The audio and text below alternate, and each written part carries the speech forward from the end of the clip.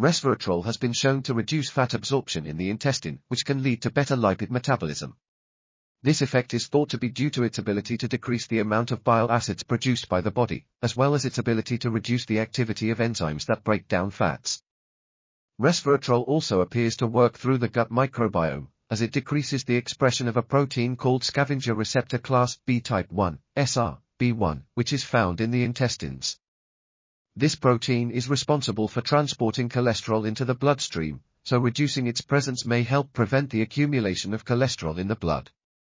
This article was authored by Juan, Fitore, Raka, Alya, Abbas, Heirali, and others.